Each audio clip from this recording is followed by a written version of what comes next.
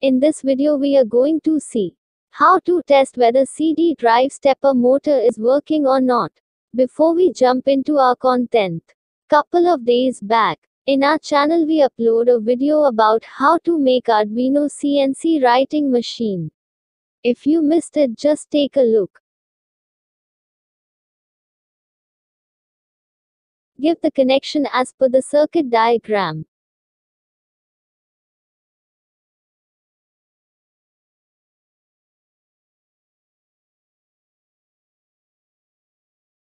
For running a stepper motor we need 5-volt DC supply to L293D motor driver.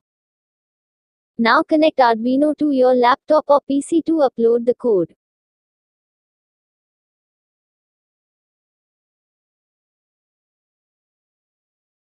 First upload empty sketch to your Arduino, which will erase the existing code.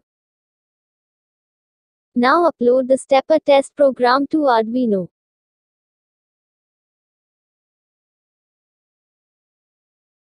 By default motor speed will be in 50. Upload the code. If your stepper motor works, it is working well.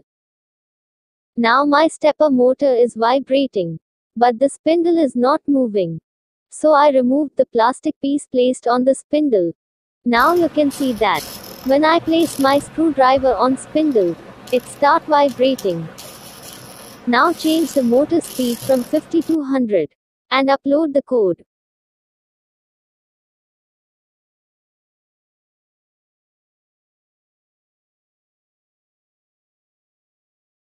Now you can see that stepper motor spindle starts rotating.